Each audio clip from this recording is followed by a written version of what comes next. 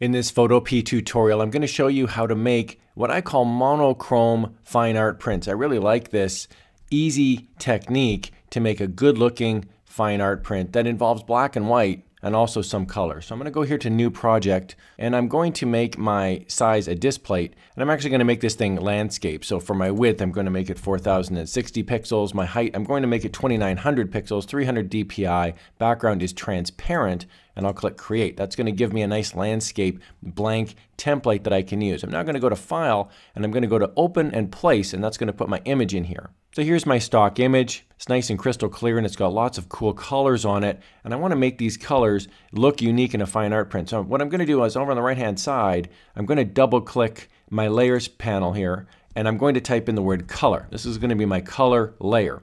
Now I'm going to right click on the layers panel and I'm going to duplicate my layer. So now I've got a second layer and I'm going to double click on the name of that second layer and I'm going to type in black and white. Okay, so now I want to make this top layer black and white. So I want to make sure my layer is selected, and you can see it's selected because the little transform controls will come up. If these are not popping up, make sure this little check mark right there is check marked on, because now you can see there's transform controls around the outside of the image. I'm now going to go to image, adjustments, and black and white. And it's going to change this image now into a black and white image. You'll see a slider here, and if I click OK, now this image is black and white. So now what I want to do is remove some of the black and white to show the color that's underneath it. I can basically toggle this layer on and off. So I'm just going to grab my eraser tool. So over on the left hand side there's an eraser tool. I'll click on it and I can see it's a little tiny eraser tool. I'm going to make this bigger. I'm going to make the size of it quite a bit bigger. I'm going to zoom in on my image here. So I'm going to go to zoom and zoom in, zoom, zoom in. So you'll see I want to highlight these lights. So I've got my brush is a pretty good size. I'm going to make it a tiny bit bigger, and I'm going to make the hardness go down to 0. That's going to make it somewhat fuzzy. So now I'm simply going to delete by clicking on the layer here, the black and white layer. I'm going to simply delete some of the black and white. Now it's going to ask me to rasterize the layer first. I'll say yes. And now I will simply click where I want the black and white layer to disappear. So what I'm doing is I'm removing pieces of the black and white layer, and it's in return creating the colored layer underneath is just making it visible, and it's creating an effect where I've got a black and white image with selective color showing up. All right, now there's a second thing that you can do here to make a glow effect, and what you can do is make the brush a bit bigger. So I'm going to go to brush, make it quite a bit bigger. You'll see there it's quite large now. I'm going to make it like 230 right about there. So you'll see the brush now is quite a bit bigger. And I'm going to change the opacity now down to 25.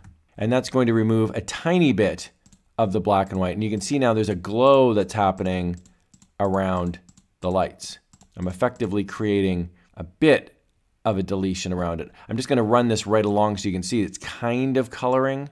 I'm just going to click Control Z to undo that. And that gives you a nice glow effect around the lights. So I think this is a really nice technique because you can pick certain things, like for example, this street light right here, I'll make it somewhat glow, click it a couple times to increase it. And if you click it a whole bunch, you'll see now it's glowing in an otherwise black and white setting. You could do that with the lights over here as well and over here. And I think that's a really nice effect because it's a black and white photo, but there's certain pieces of it that are colorized. This makes a really nice fine art print if you were to colorize certain lights or certain colors, or even just one tree, for example, in an otherwise black and white photo. It can make things look really stark. Now when you're done with this image, to save it's pretty straightforward. You're going to go to File, Export As, and then you've got all these options. You can do a PNG file, a JPEG, a PDF. There's all sorts of options here in Photopea. I love using Photopea. It's completely free. I hope you found this tutorial helpful. Here's another video on how you can supercharge your graphic design skills using Photopea.